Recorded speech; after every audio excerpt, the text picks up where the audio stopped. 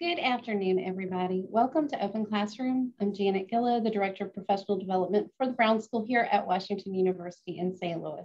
So glad to have you with us today.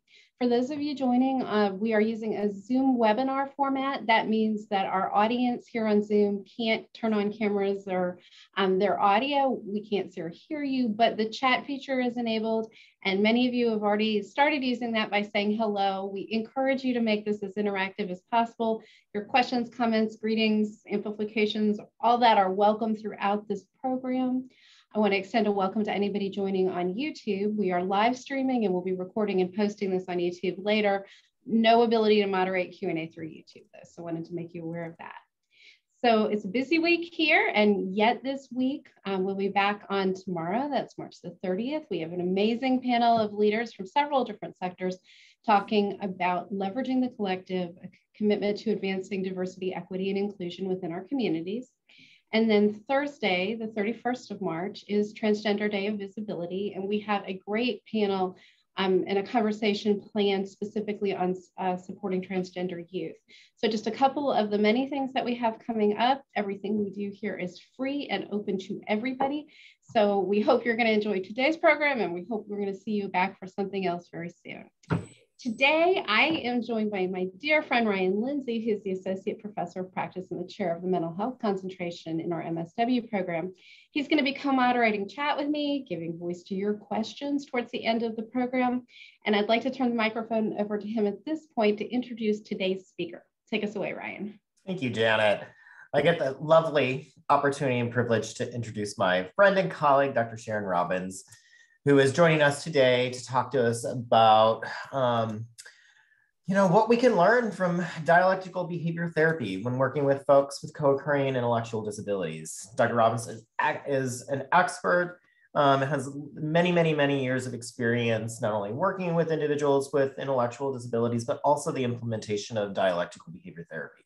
And so Dr. Robbins and I have spent working on many projects together. And so today, I'm looking forward to learning from her, and please feel free to throw questions in the chat. We'll be responding throughout this time, and I'll also be collecting them for the end. So without further ado, Sharon, welcome. Absolutely. Thank you for that wonderful introduction.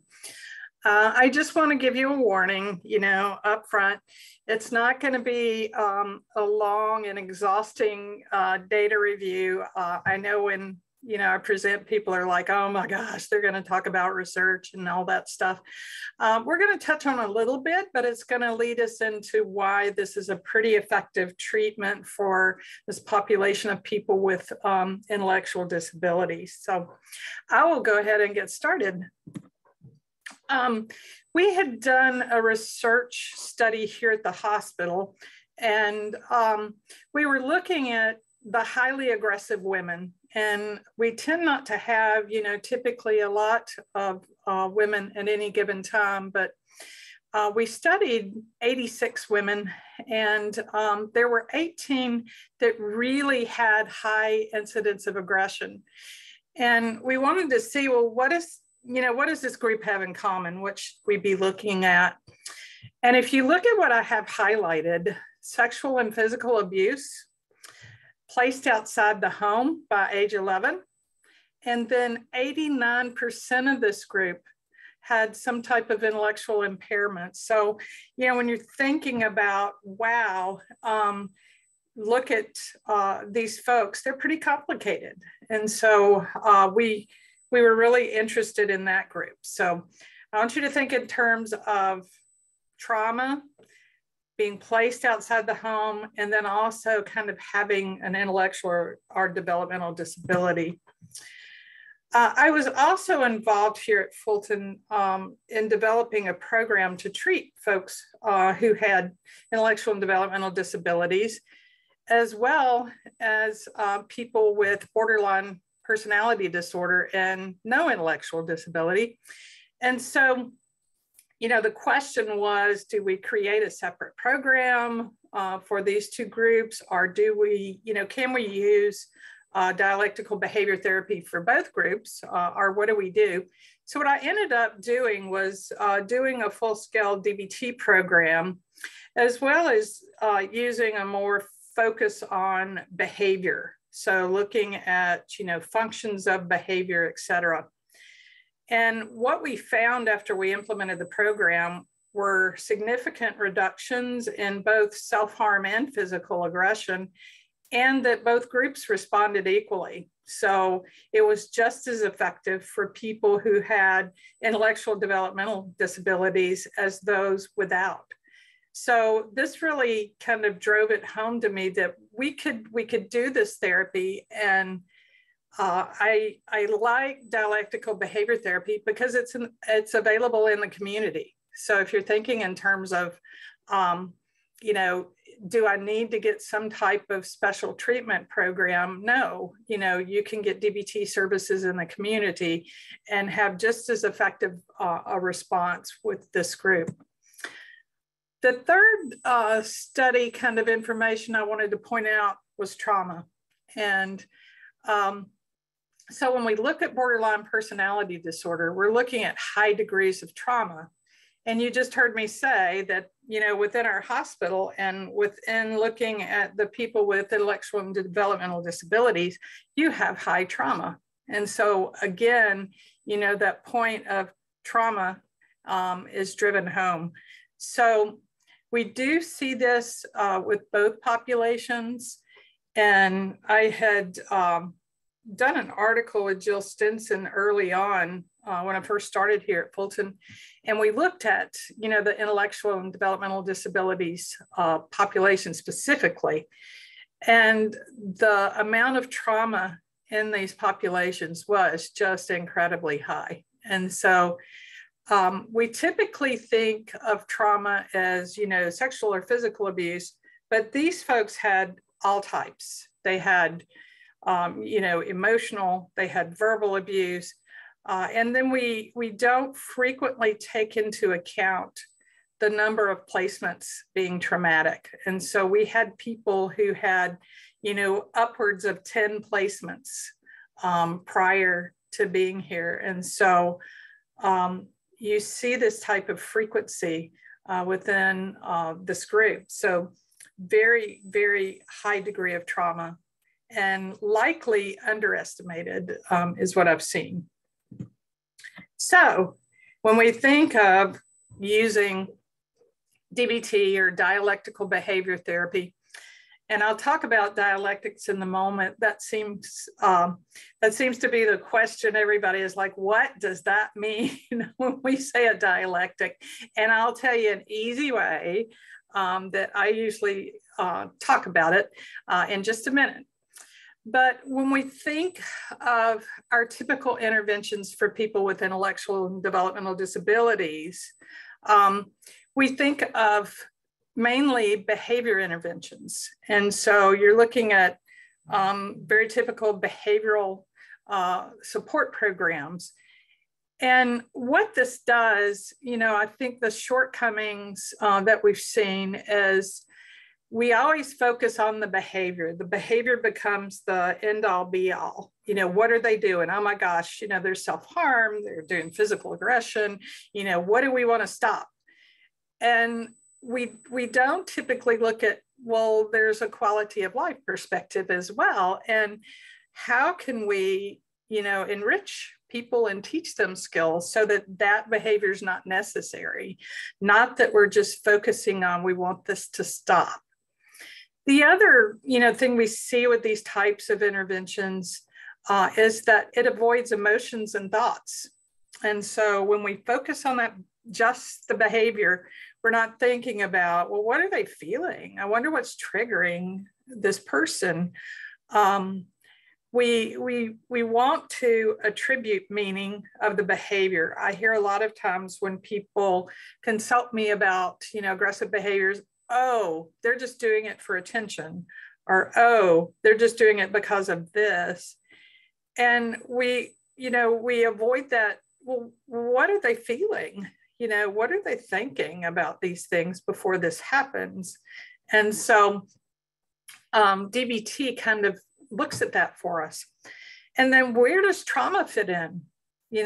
When we see people doing aggressive behaviors and self-harm behaviors, it really didn't fall from the sky. You know, they had reasons that they were doing this. And typically we see trauma fit into that. You know, they did behaviors that worked to have, you know, to make them a survivor.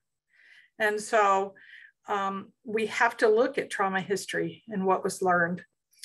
And then, are we teaching people to recognize their emotions and to address them?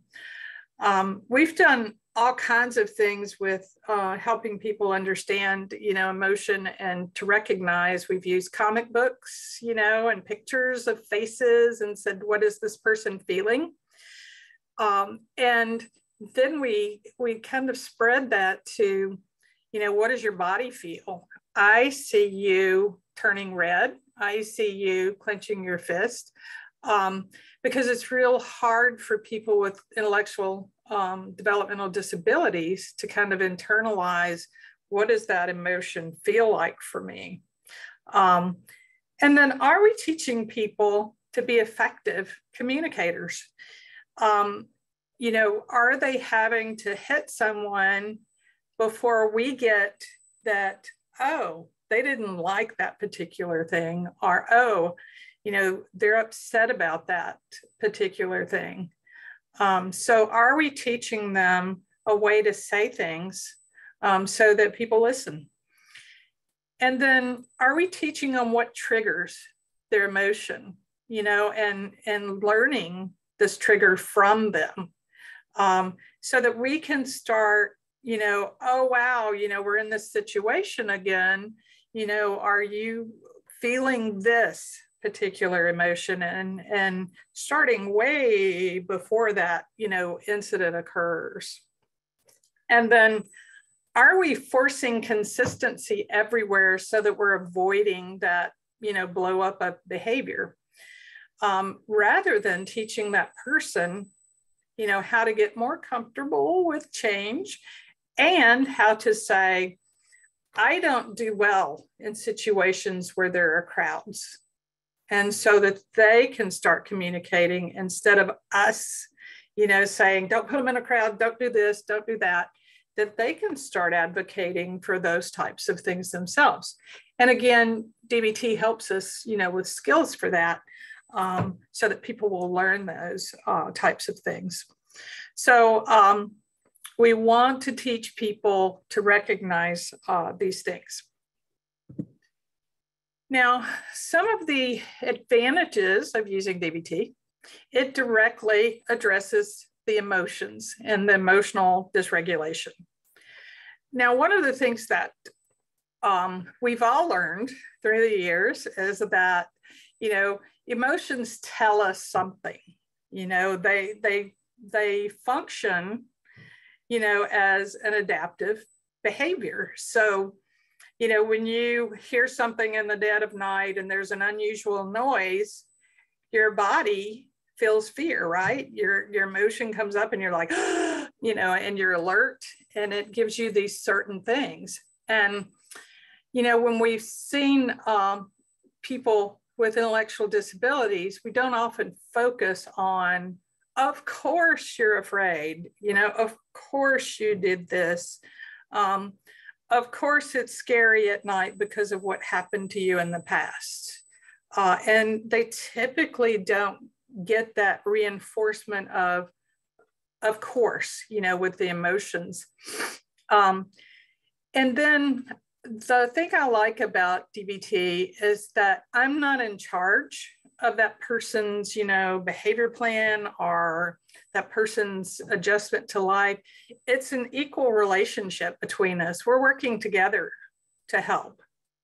And so I have to be vulnerable as well. And I have to be willing to say, I'm not sure what's going on right now. I can't tell by your facial expression what you're feeling in this moment. And so we have more of this equivalent relationship than me talking the whole time like I am today. And we require this kind of information from people rather than me telling a person why they're behaving a certain way. And then it's a skills-based intervention. So they're learning new skills of how to be more effective, how to manage their emotions themselves. And it's where we want people to go, that movement towards self-managing and that life worth living. So they're making these decisions, and they're, you know, the ones kind of in charge of what's helpful and what's not helpful.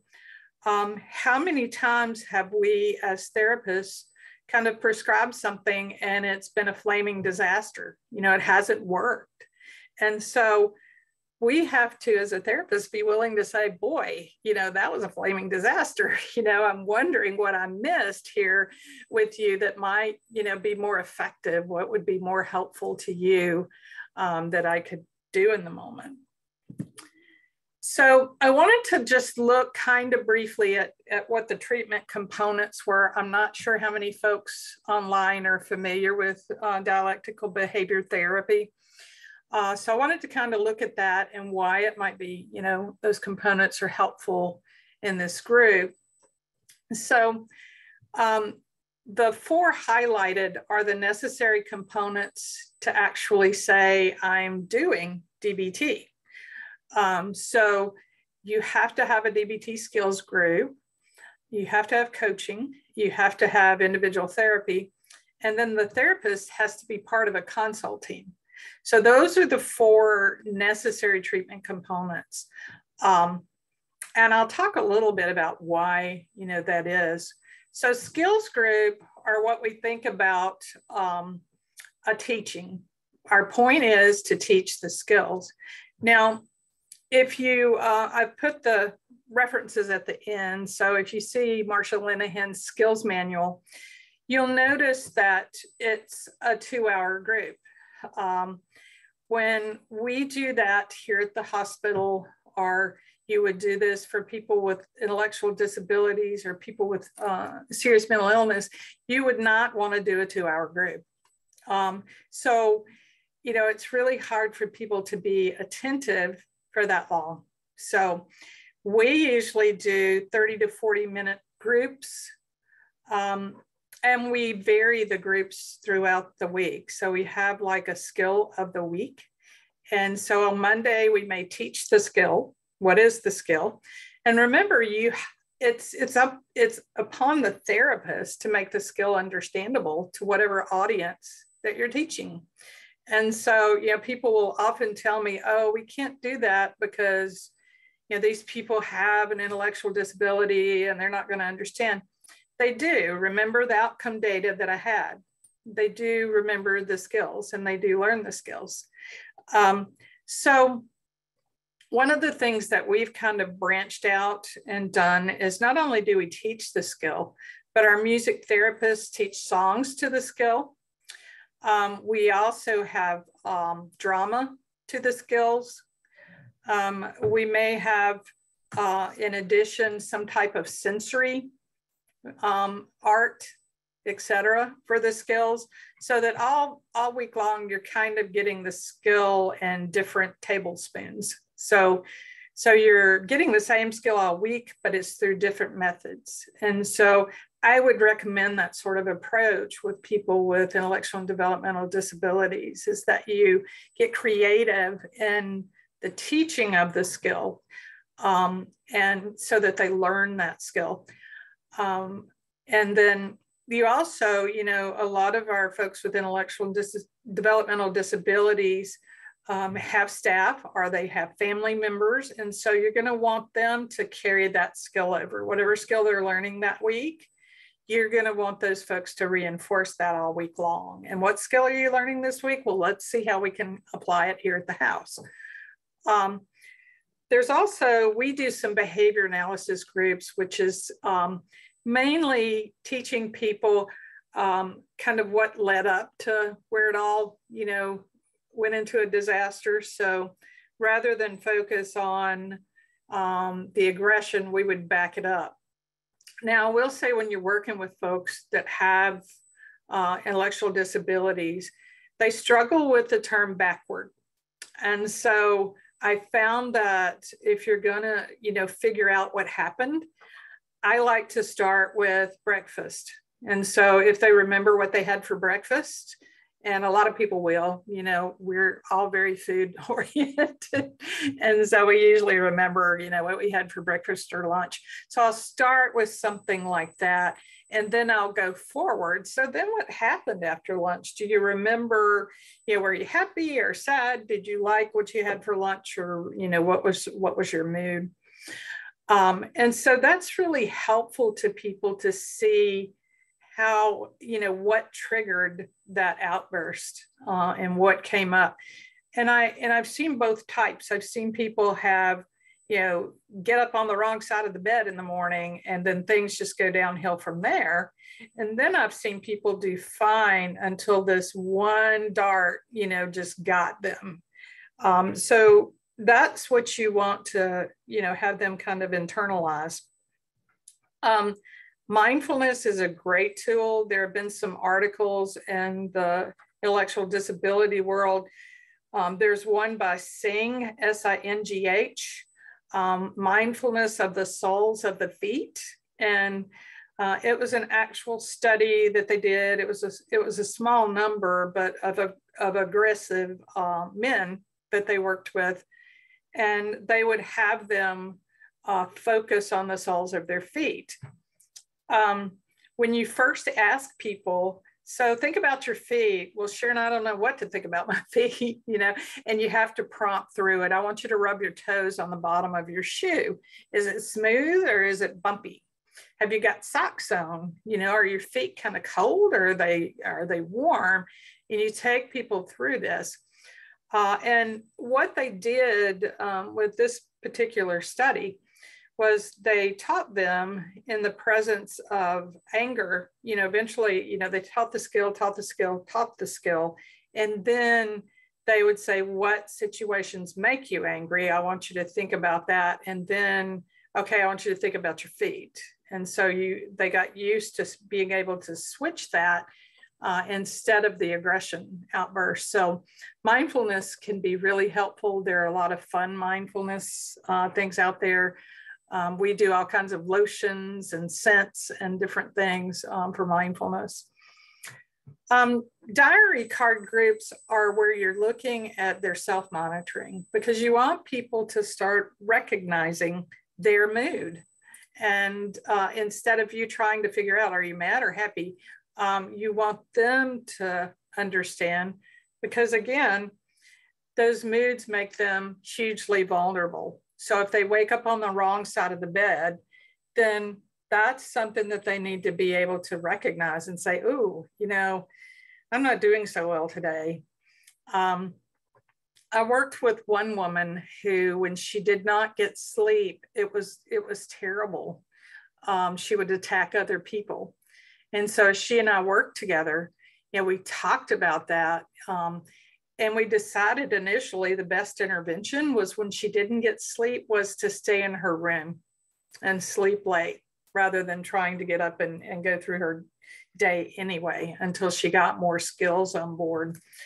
The coaching part, and I'll talk more about this in a moment, but coaching is all the time. You know, coaching is day and night. You're going to be coaching because you want people to learn how to manage the mood in the moment. As I tell people, I can do Sharon's best ever individual therapy session at 2:00 in the afternoon, but that doesn't help when that person gets upset at 9:00 at night. You know, they're not going to, you know, be able to think, now, what did Sharon tell me to do, when that emotion is so overwhelming to them? So coaching is really important. And then the individual therapy component, we have, you know, pretty much schedule that we follow for individual therapy. And again, these are all, you know, individual therapy is available in the community. And then consultation teams is for the therapists. Therapists can get overwhelmed with some of the severe behaviors and some of the lovely things that people say to us. And we need help. You know, we need help, we need support. We need, you know, someone to help us figure out the puzzle. And so consultation is very helpful. And then one of the things I struggled with most, and I will say I come from a behavioral background, and I started out in developmental disability services. And so I was very, very, very behavioral, and that's very much my focus. And so when I first started doing DBT, I struggled with accepting and changing. I thought every individual therapy session should have an outcome, and it should be change, and it should be positive. We should, we should have this positive type of thing going on. And I had to learn that I need to listen first, and I need to accept what this person's saying so that I can build a good relationship before I then start pushing them to do something different. And, if you think in terms of acceptance versus change, let's say that your best friend comes over and says, my significant other just dumped me. Would the first thing out of your mouth as their best friend be, oh, that's awful, I can't believe that? Or would it be, oh, well, you can just get another person? And so that's kind of the difference between accepting and changing. When you move to change, and when you say, oh, you can just get another person, that friend of yours feels invalidated, feels like, well, they don't understand what I'm going through here. And so I really had to get on board with that. I got to understand where they're coming from first before I can then push to change the behavior. And so it's a really important component in DBT is understanding, when am I jumping so far ahead and trying to get them to do something different when I'm not even sure about, what's going on here. So accepting and changing. So I just want to briefly talk about some of the characteristics that you see with people who have, some emotion dysregulation. For them, it's biologically different. And so they feel their emotions stronger. We do see this with trauma histories. We see this with brain differences. And so we see this a lot in individuals with intellectual and developmental disabilities. They have these painful experiences they've come up with. Many times they don't have the words to describe this. And then they don't have the ability to regulate this. And so they've learned these behaviors as a way to do that. So how many of you stress eat? Anybody stress eat out there? This is what we're talking about, is, we regulate our emotions by behaviors that work. And chocolate, I got to tell you, it's one of those things that is pretty effective in helping us regulate emotions. And so we do see that dysregulation and ineffective ways to manage it. And then it's hard once you're triggered to pull away. And so you tend to burn for a while after you've been triggered. And so, we have this every day in our life. I get real judgmental standing in line. And, that's one of my huge things is people being inefficient and checking you out or being inefficient and buying their groceries.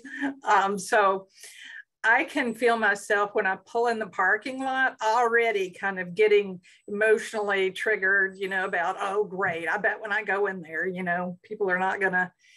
And so problematic thoughts. And so I already lead myself down that road, to that emotion dysregulation. And then what happens to you and to your brain is that when you're really intensely emotional, it's hard to think. And we've all had these times we've argued with somebody and we've gotten in our car and we're driving and we're thinking, I really should have said blah, blah, blah. I should have done this instead. So when you're dealing with someone with intellectual and developmental disabilities who has a limited vocabulary to begin with, can you imagine how difficult it is for them to put that into words and to describe what's going on once they've been triggered. So it's really hard for them to think. What do we do when they're experiencing intense emotions? What's our most common intervention?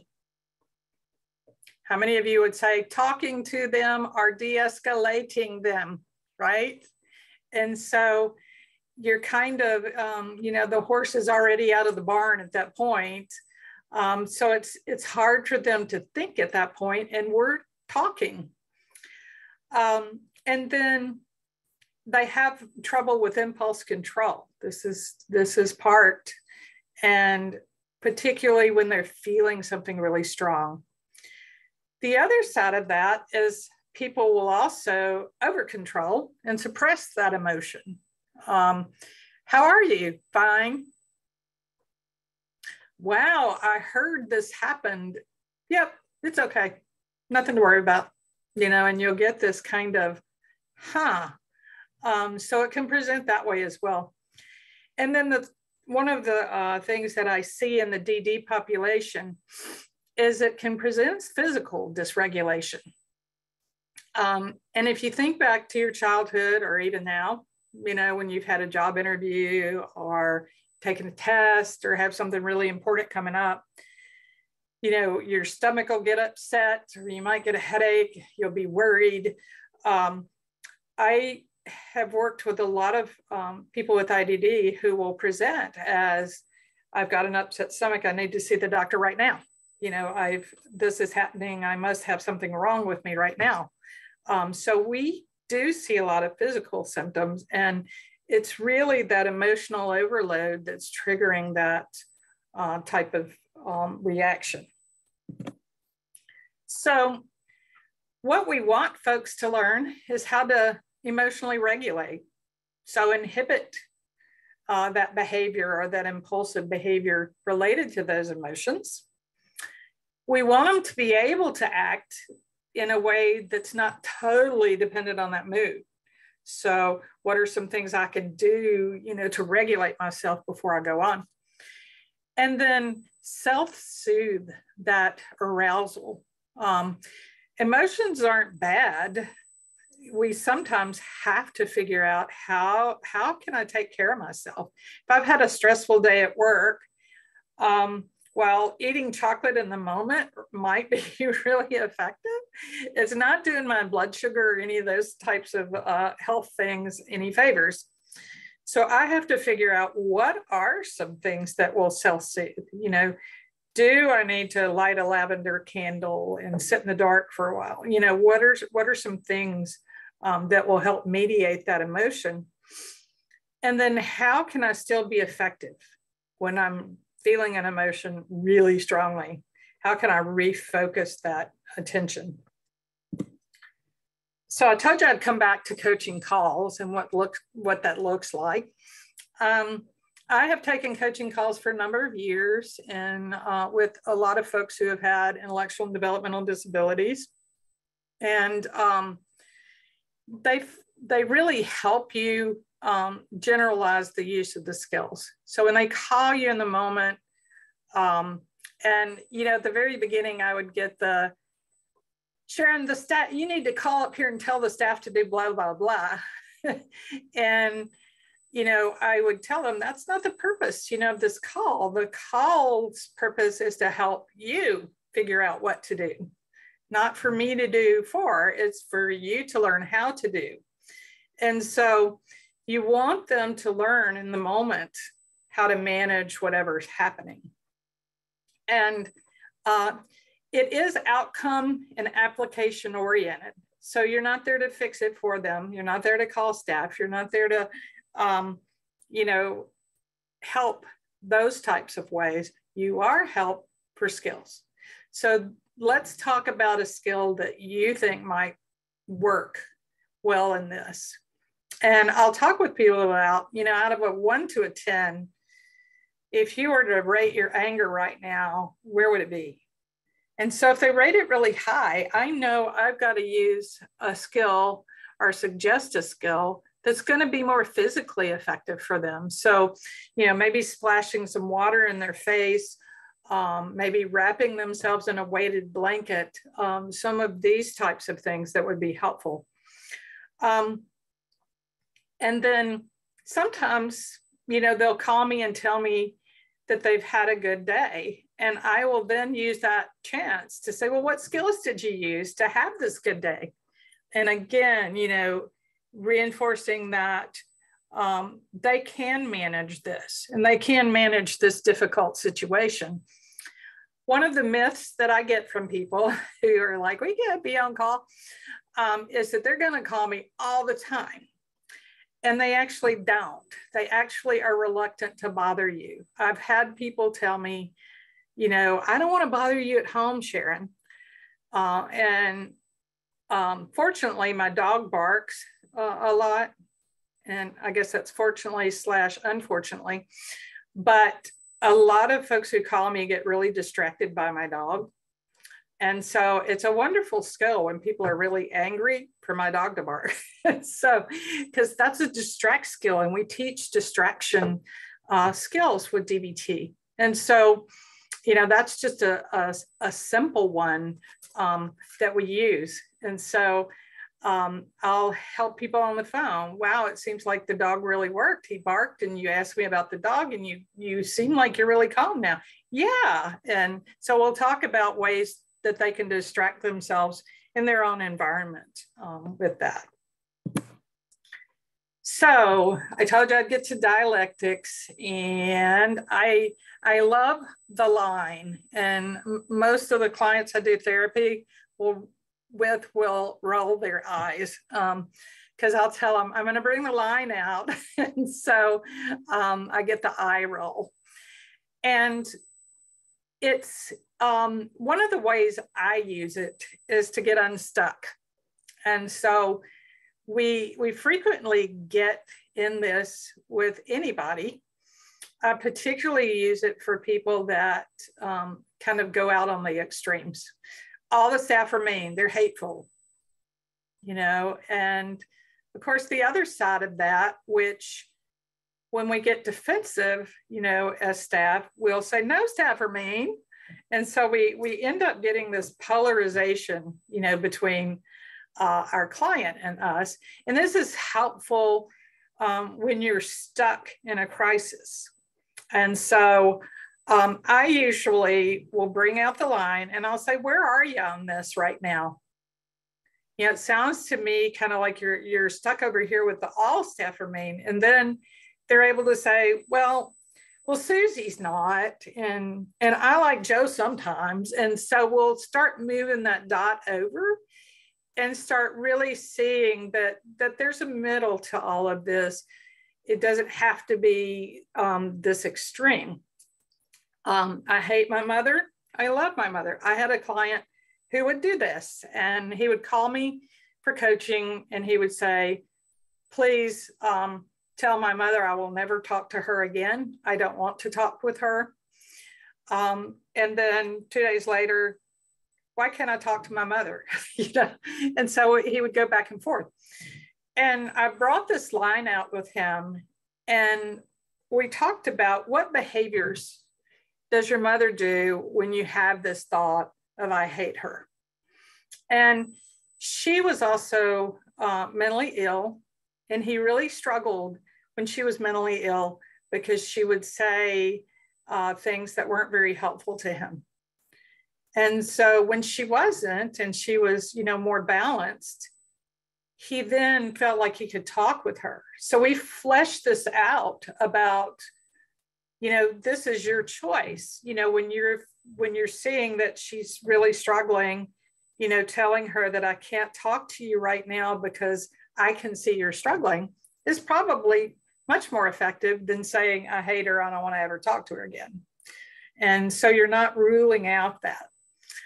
And then another one I see frequently is, I want to go now, and they never let me go. So again, you want to bring in, where are you on the line? Are you all the way over? Are you in the middle? Are you on the other side? And let's see, waiting is one of the most difficult things I've seen with people with intellectual and developmental disabilities. waiting for packages, waiting for mail, waiting for, things to happen. So I'll frequently, try to bring that out. Where do you think you are on that? So I love using the line. I use the line with staff as well. When staff get stuck, oh, we can't work with this person. And this person is the most fabulous client I've ever had. And so we'll talk about, those extremes in our thinking. And so I love the line. I use it a lot. It's a good way to kind of bring it out and get unstuck with people. I wanted to just, bring in the skills modules. The skills that we teach, there are 2 sets of acceptance and 2 sets of change. So kind of accepting that emotion or situation, or the mindfulness and the distress tolerance. How many of you have to tolerate distress at times in your life? I think everybody has that. We have skills for those. And then the change ones, like regulating that emotion or being more effective in communicating with other people. I had a woman call me, and she had developmental disabilities, and she called me for coaching, and she was yelling at me over the phone and telling me that her big toe hurt. And I said, oh, have you talked with a nurse about it? Yes, I just had surgery on it. Okay, so have you asked for something for pain? Yes, I've done that. They gave it to me. And so your toe's hurting. Yes, and she's yelling at me on the phone. And so we ended up, and I didn't feel good about the coaching call. I thought, wow, that was not, that was a flaming disaster on my part. I don't think I was very patient with this behavior. And so I went back to her and talked to her the next day. And I said, I feel really bad about that. I don't think I was very effective, in coaching you last night. What was your expectation of me, in that moment when you were demanding that I do something? What were you expecting from me? I said, I'm not the magic toe fairy. I can't come in and make the pain go away. So I'm not sure, what you wanted me to do. And so we talked through some of the distress tolerance skills, and she agreed. It was that situation where she had to tolerate the distress. And it was a real good experience, because from that point on, I would ask her, is this a toe situation? And she'd remember that. And she'd say, yeah, so I need to use some distress tolerance, Sharon. And I would say, yes.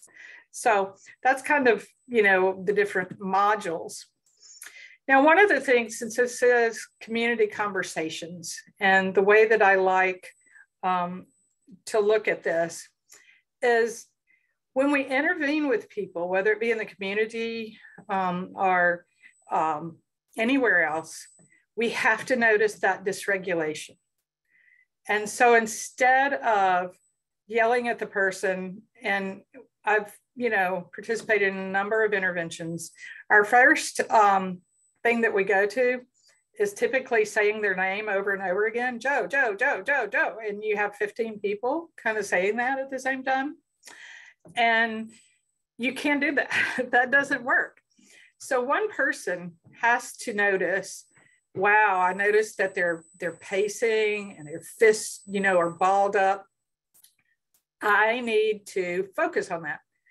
Gosh, I see you pacing. What's going on? Would you talk to me about it? I can see it. And they may say something like, I just got news that I'm not getting to go, blah, blah, blah. You want to validate that. I get it. You're feeling angry about that. That makes total sense when that happened. Because your goal is not to prevent aggression. Your goal is to reduce emotional dysregulation. And so by recognizing the dysregulation and by naming it and by saying, I'm noticing this, you'll see that person start to relax in their shoulders.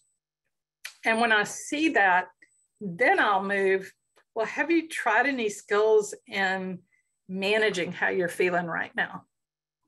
Have you worked on anything? And then we'll suggest skills, and I'll keep that validation. Anytime they start looking upset, I'll keep that up again. I do ask people, are they safe? Because I want to validate myself. You know, if I'm worried that I'm not safe in that moment, then I'm going to look different and I'm going to look stressed. So I usually ask them, I just need to ask you this. Am I safe right now with you?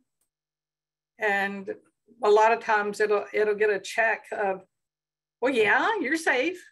And I'll say, well, good. I just wanted to know how angry, you know, you are at this point.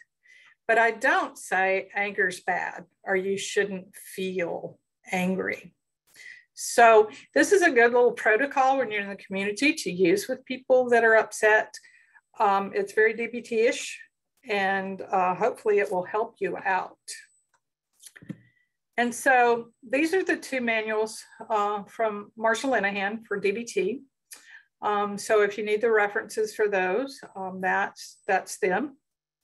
And there are a variety of things online that you can reference to get good ideas for how to teach the skills and things like that. It's a bunch of data. But I wanted to wrap up. It gives us about 15 minutes for questions. I figured people would have some questions, but it was a pleasure being with you today. And Ryan and Janet, I assume y'all will manage the chat. Yes, thank you very much. Round of applause. Thanks. We've got a lot of wonderful questions. And the first one I want to start with actually has to do with who is DBT really for? You know, thinking about like not all human beings that have intellectual disabilities require or need DBT as an intervention. So I just want to like clarify like who's a great candidate for when thinking about DBT or DBT skills to be incorporated into programming in any way, shape, or form. I have found that everybody benefits. I mean, I've heard from our staff saying how much they've learned from learning the skills and how it's made them a better, you know, better able to manage their own emotions. I can't really, unless it's very serious mental illness, say a group that it wouldn't be beneficial for. So I like using them for everybody. Mm-hmm. I haven't heard people say, oh, you know, these wouldn't work for me. I've heard overwhelmingly staff come up and say, wow, you know, I've started using these at home. And so it's been effective.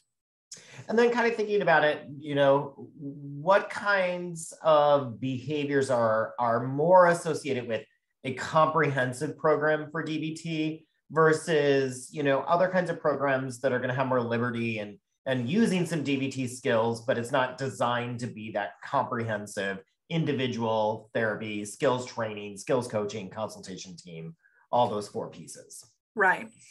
I would use the skills broadly. And I say this because coming from an IDD background, we use a lot of words and you'll see different providers and different staff using different words that mean different things. And I've always thought the skills gave us that common language. Mm-hmm. So when we use a distract skill, we all know what we're talking about. Instead of saying, hey, look, there's a squirrel, you know, we talk about distract skills. And so it's not as complicated, if that makes sense.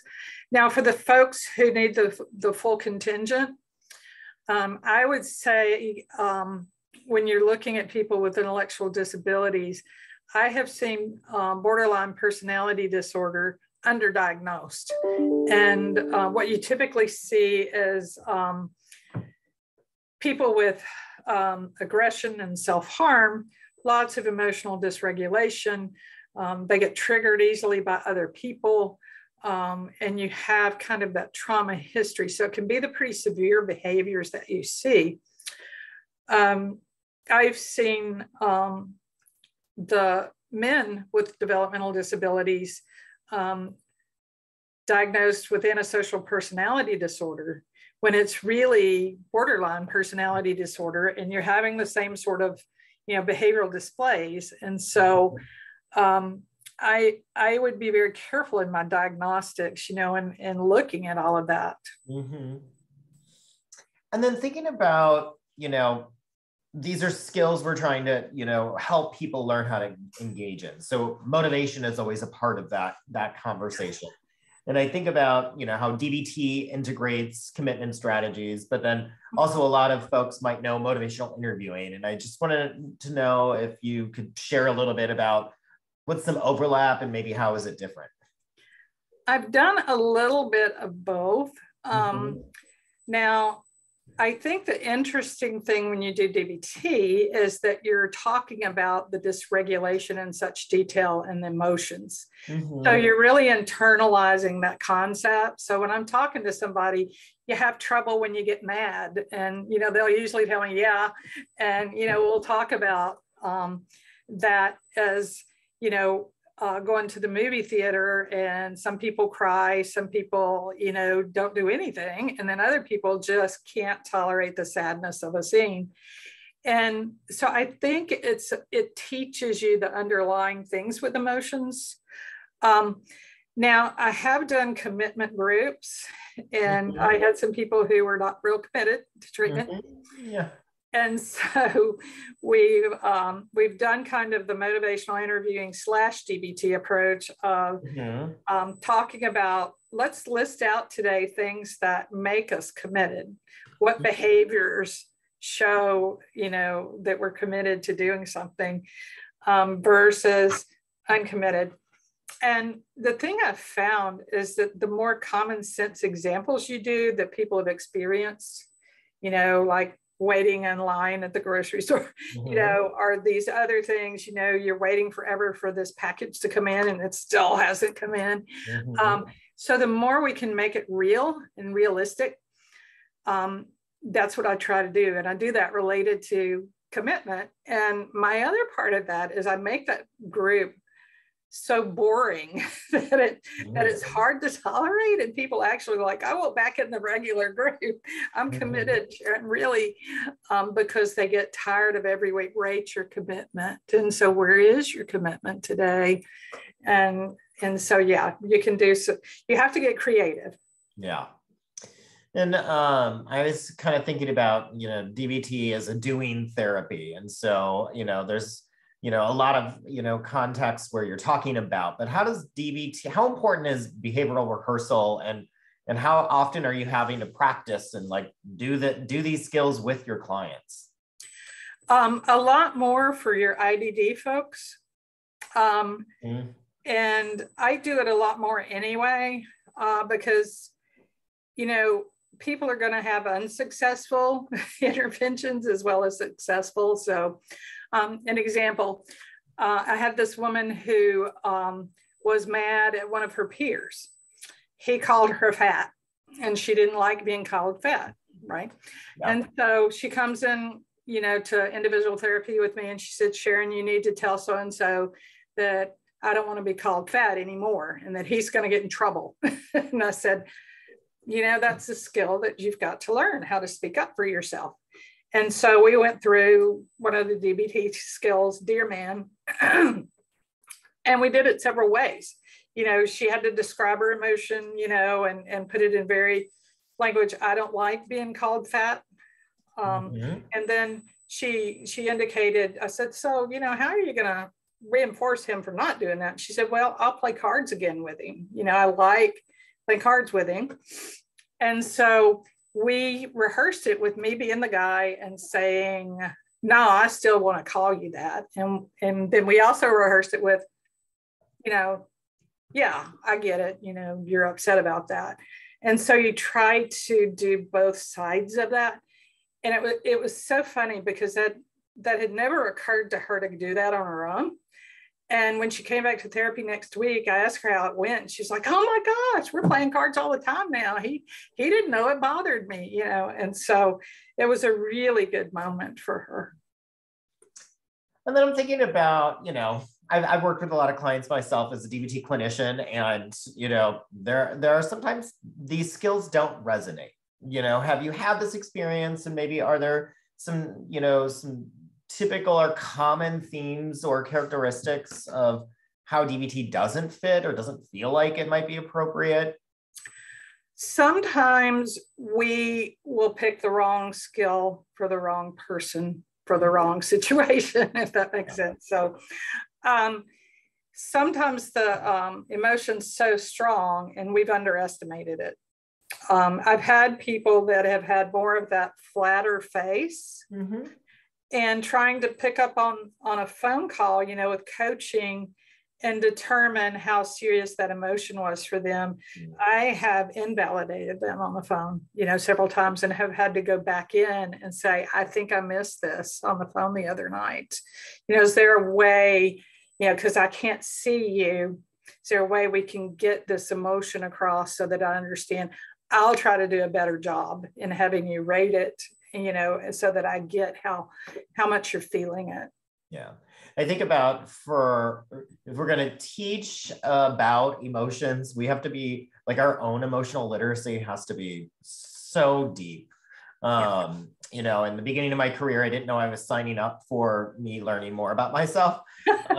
And so I was thinking, you know, what have been some of the strategies you've used to help you better understand your own relationships to emotions so that you can be a better clinician for the folks you work with? Yeah, you know, it's been a learning experience over time, as you said. You learn a lot more, and I think working with more severely behavioral folks has helped me be more tolerant of more severe behaviors. And I think that's a struggle a lot of people have. One of the, you know, tougher things to see is a client that you're working with do some serious damage to staff or to peers or those sorts of things. And you can find yourself in the moment thinking, how do I validate that? You know, how do I say, I get it? And one day I had that experience, and, you know, I was just horrified by what the client had done. Yeah. And I had individual therapy with her right after.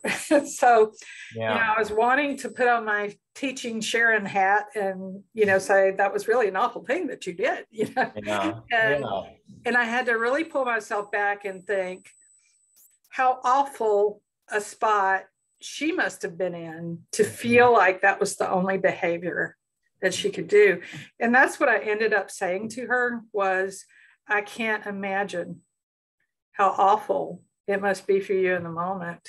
Yeah. For you to have done that. And she ended up just crying, you know, in the moment. But I think that's probably, as therapists, where we struggle the most is when we see those really, really difficult behaviors.